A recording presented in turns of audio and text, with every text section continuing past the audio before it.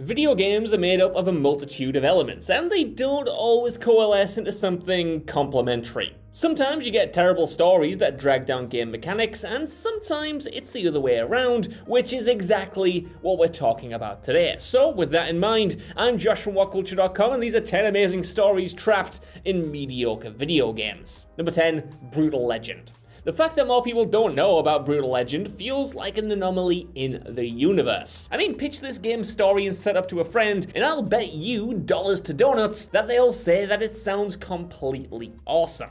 The reason it isn't better remembered is that, gameplay-wise, it just couldn't settle on what kind of game it wanted to be. Its controls scream action-adventure hack-and-slash, but its actual gameplay beats say strategy game. And while finding a balance between those two isn't impossible, Brutal Legend never threaded that needle, and so the gameplay comes off like a confused mess. Which is why no one remembers the game where Jack Black gets transported to a heavy metal dimension and has to fight demons with a giant battle axe that's also his guitar, because of course it is, alongside a badass goth warrior woman. But that's what happens, I guess, when you don't focus your core gameplay loop better. Number 9, Rule of Rose. One of the most fascinating games released on the PS2, Rule of Rose is a cult classic for a reason. Its story, which centers around a young woman named Jennifer, and she seeks to unravel the mystery of her forgotten childhood, while also trying to survive against a cult of psychotic little girls known as the Red Crayon Aristocrats, is hailed by hardcore survival horror fans as one of the best in the genre. A shame, then, that the gameplay itself doesn't quite measure up to its contemporaries in that regard. Survival horror games had made backtracking a staple by the time Rule of Rose came out, but the extent to which this game falls back on it is just ludicrous. Add on to that shoddy controls and worse combat that makes said backtracking even more mundane, and then top it all off with a story that, while amazing, takes 2 or 3 playthroughs to fully appreciate, and it being forgotten, even by the most hardcore horror game fans, becomes a little less shocking. Number 8, Telltale's Batman. Telltale has always been known for one particular set of mechanics, basically since their inception. As a result, the gameplay in their titles is serviceable, but it's not really why people are there. What they're there for is the story, and when a Telltale game's story works, well, it really works. Hence, Telltale's Batman series. These Batman games revolve around the titular hero solving a mystery surrounding the background of his parents. A background which, as it turns out, is tangled up in some stuff that he would rather not think about his venerated parents being involved in, and if that sounds familiar to the Dark Knight's recent big screen outing, well, that's because it is. As Bruce Wayne descends deeper and deeper into this mystery, it'll be up to the player to decide how much of his life he burns to the ground in the pursuit of truth. Telltale's Batman gives a welcome spin on the tried and true Batman story formula. It's just a shame that the game itself doesn't give any new spins on the Telltale formula. Number 7, Sonic and the Black Knight. How hilariously fitting that the first genuinely fantastic Sonic the Hedgehog story comes in by far one of its most mediocre titles. Despite the sword combat not being implemented nearly as well as it could have been, Sonic and the Black Knight still managed to tell a compelling story that makes you wish that Sega had gotten the gameplay right so the game could have been successful enough to continue the short-lived storybook series that this takes place in. The story here takes place in Camelot, where King Arthur has completely lost his mind.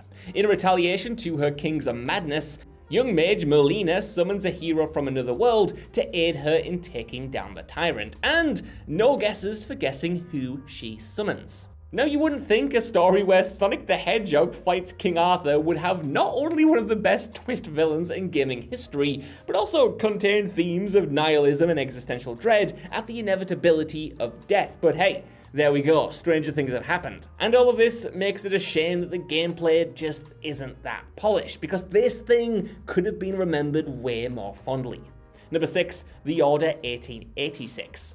The more time we get away from it, the more a shame it is that The Order 1886 never got a follow-up. You can admittedly see why though. The backlash to this game was immediate, with fans and critics alike lambasting the title's short length and bog-standard third-person shooting. The gameplay itself is fine, totally serviceable I guess, but compared to its stunning graphics, it was decidedly very last gen. The world of the Order 1886, though, was hugely compelling. Spinning a tale about supernatural hunters in late 1800s London, the grimy environment mixed with an overarching shadowy conspiracy about werewolves and vampires was every horror fan's dream. Even better, the game ended with an excellent cliffhanger that threatened to make the universe even larger, but fans never got to see what that might have become. With the right developers, the Order 1886 could have been a franchise right up there with Sony's other exclusive big hitters, but instead this intriguing story has all but been lost to time. Number 5. Guardians of the Galaxy. Guardians of the Galaxy received rave reviews from fans upon its release, and while a decent game on its own, a lot of the praise admittedly stemmed from it not being the conga line of terrible ideas and live service nonsense that was the ever-disappointing Avengers game. But even after the hype died down, the story presented in Guardians shined through its so-so gameplay. And the gameplay is fine like so many of the titles on this list, but it doesn't do anything to stand out from other single-player adventure games from the past half-decade. It does everything they do, and it does it kinda worse. Like, seriously, the gameplay in this thing is easily the worst part of the whole experience. Meanwhile, the story and how it presents the titular heroes is what really draws people in. Fans of the movies, for instance, were satisfied by how well they translated James Gunn's style of dialogue and character interaction, while fans of the comics were treated to more comic-accurate designs that were changed from page to movie screen. The relationship between the Guardians is genuinely interesting, and their struggles and issues are a delight to follow through this surprisingly twisty plot. Number 4. Assassin's Creed Revelations. The Assassin's Creed games spent a lot of time on Ezio and the world surrounding Assassin's Creed 2, but they finally wrapped the whole thing up in order to move on with the franchise with the underappreciated Revelations. Unlike the previous games, this is the first Assassin's Creed to center on more than one assassin at once. In this case, protagonists Altair and Ezio, both of whom are at this point very old men. The game focuses on the twilight years of both of them as they unravel a conspiracy that stretches not only through their own respective time periods, but well into the present day. While the gameplay is the same sort of thing that Assassin's Creed had been doing up until that point, with a few little added bits and bobs in there like a tower defense game that I'm sure someone out there was probably maybe asking for, it's the story that's really the biggest selling point of the entire thing, as it ties up loose plot threads that the previous games had left hanging. Number 3. Ultima 6. Ultima, the grandfather of all CRPGs, is known amongst old school gamers both for its engaging classic RPG gameplay, as well as its capacity for telling great stories when EA wasn't royally screwing the developers over. Ironically, however, one of the series' best entries comes in its most disappointing game, from a gameplay perspective at least, that being Ultima 6, The False Prophet. While not bad by any means, the game's UI is frustratingly clunky, making even simple acts such as opening a box and taking out a single item far more complicated than it needed to be. The story of Ultima 6 is its true selling point, being a narrative all about the unintended consequences of seemingly noble acts. The avatar, your character, spent all of Ultima 4 and 5 trying to do the right thing and be a good person. But one act in 4, that being stealing a book known as the Tome of Infinite Wisdom, ends up causing a holy war between the nation of Britannia and the book's rightful owners, the Gargoyles. A war that is, on no uncertain terms, your fault. It's a unique premise, and navigating this messy situation brought some of the most fascinating writing the series had ever seen. Number 2, BioShock 2. When BioShock first hit shelves, it more or less changed the entire game. Its direct sequel, BioShock 2 on the other hand, was either panned or just straight up overlooked by the very fan base that demanded its existence in the first place. And that's a real shame, because while it doesn't really change anything fundamental about the gameplay, the story of BioShock 2 is pretty close in quality to that of the original. Hell, it's probably better than Infinite's story now that I think about it. BioShock's 2 story centers around a big daddy named Delta rather than some poor, dumb, squishy human, as this big daddy navigates the still operational Rapture to rescue his charge from the enigmatic Sophia Lamb. While the original BioShock focused on the flaws of a society built on Randian objectivism, this one does the same thing with a Rapture that is now run on the philosophy of collectivism.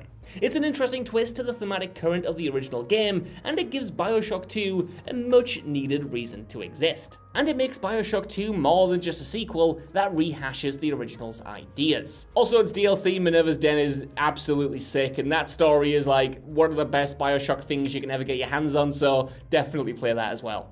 Number 1, Spec Ops: The Line. Whenever someone talks about Spec Ops: The Line, which, let's face it, is all we do here on WhatCulture.com, the primary topic of the conversation will always be the story, because there really isn't anything to the gameplay to make it worth talking about.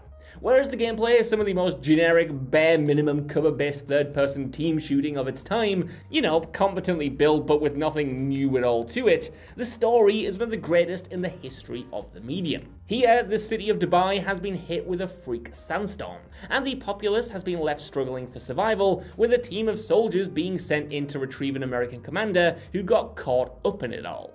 The team is led by one Captain Martin Walker, who, as the mission becomes more and more perilous and he is forced to cross more and more moral lines as a result, slowly loses his grip on reality. Spec Ops: The Line, as a result, is one of the darkest, bleakest looks at what was the dominant genre of the gaming industry at the time, which only makes how rote the gameplay is just another thematic element to the story. I mean, this game does not want you to have fun at all, and fortunately, its mechanics means you probably won't. Spec Ops: The Line isn't just a great story trapped in a mediocre game. The mediocre game is kind of the point of the story. You're supposed to be numb and dulled by what you're doing, because that's what the character's doing in the story. So that's our list. I want to know what you guys think down in the comments below. What did you think about these games? And are there any other great stories trapped in so-so games that I missed off here?